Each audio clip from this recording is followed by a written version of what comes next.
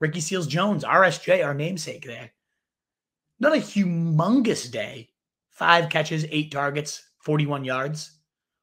But still, for a tight end, that's pretty good. It was top 12 this last week. More intriguing, though, is the usage. 99% snap rate, 87% route rate. 8 targets was a 19.5, nearly 20% target share. That was higher than any single game Logan Thomas had while healthy so far this year. The usage is encouraging. He almost had another 35-yard bomb that was negated by a penalty. There's upside here. Ricky Seals-Jones is a freak, big body, like 6'7" guy that blazes. We wrote about him a ton a few years ago.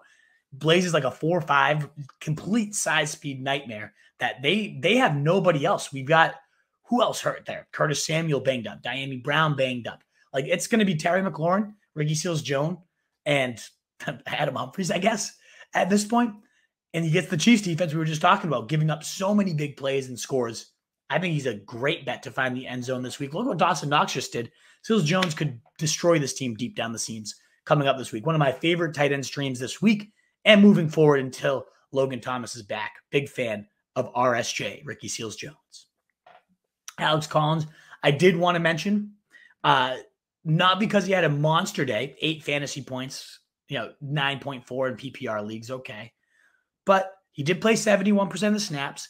This did come against a great Rams run defense. He did run a route on 58% of the dropbacks. Yes, that DJ Dallas worked in. But now without Russell Wilson, you've got to imagine they're going to get very run heavy. So if Chris Carson does continue to miss time, I think you can go back to the well with Collins. He was really just a touchdown away from having a great day. 9 fantasy points without finding the end zone isn't that bad. It was frustrating in the sense that it was just such an easy hype, like Thursday night, let's go Alex Collins. But every time he's gotten work, he's looked solid. He's got that deadly spin move. Steelers are a tough matchup here in week 6. So if you can get some of those other running backs we talked about, Darrell Williams, Devontae Booker, like go to those guys first. But Collins, and the other note is, they're saying Carson is progressing rapidly right now, and that he's day to day. There was rumblings that he might have to go to the IR at one point. So clearly things are trending right for Carson, which means Collins' usability is just dwindling right now.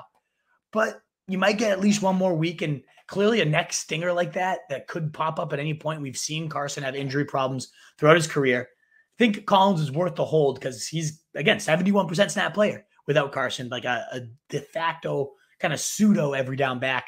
And an offense that, Geno Smith's going to definitely lessen the appeal of this overall offense.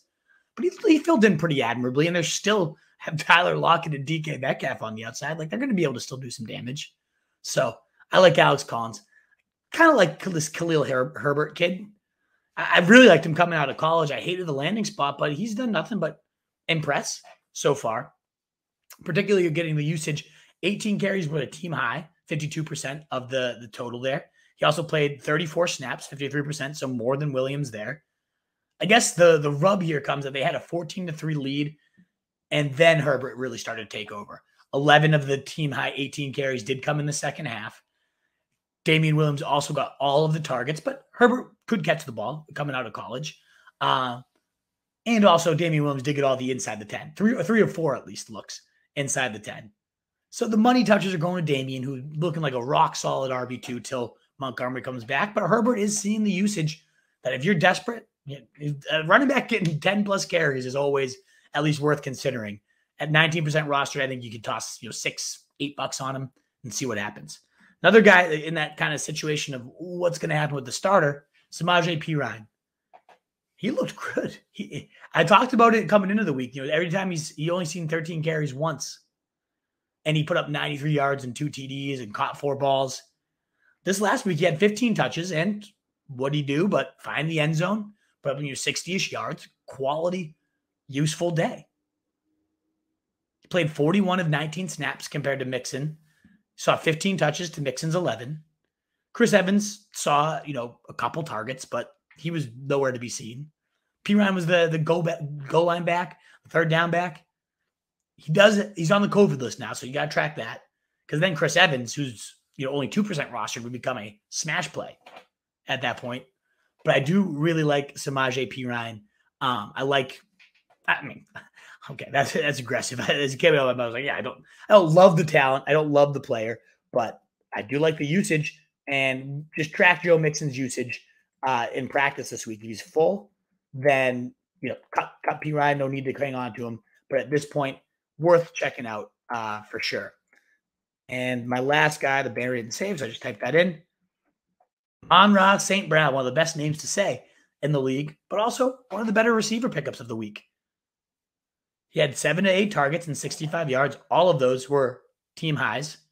Quintez Cephas is on the IR, potentially done for the year with a collarbone injury. That actually resulted in St. Brown, who had been limited to only 3 receiver sets because he was locked in the slot, playing nearly 30% of his snaps outside, and he's dominated. Now led the Bengals in targets in back-to-back weeks, so the usage has been solid, and he gets the Bengals this week, who've given him the 8th most for fantasy points to wide receivers. There's a little bit of wide receiver flex juice here. Absolutely worth a potential squeeze to see what he does. I think he's by far the most talented guy on here, and now that the usage is going to finally come, I'm intrigued. Another stash, and potentially usable, depending on what happens with Damian Harris's chest injury. We got Ramondre Stevenson, the big boy, the preseason leader in rushing yards. Yes, Bolden, seeing 13.7% target share, very, very, very poor man's James White. He's got that role, but Stevenson has some pass-catching chops too. And didn't get any targets. But if Harris missed his time, this guy could rumble. He could wear down defenses, as we saw in the preseason. I think there's some real upside to him. And I also think the last stash I got here tonight, and then on to your 25 questions, get more in. Let's load it up, Wolfpack. Marlon Mack. Not because I think he's going to do anything of note with the Chiefs, but because they're interested in trading him. And guess who's interested in trading for him? The Chiefs. And that actually kind of does make Darrell Williams a bit riskier to blow your complete fab load on. Marlon Mack, though, first extensive action, over 9 yards per pop on his 4 or 5 carries. I forget exactly what it was. Looked like he was fully back. He could do damage with the Chiefs if this injury lingers and they trade for him. Could damage in some backfields. Chiefs would be the most notable one, of course. Worth stashing to see where does this guy land for sure. What is up, you fantasy wolf? Thanks so much for tuning in. If you haven't already, share your thoughts in the comments, check out some more videos, and join the newest Wolfpack by subscribing below.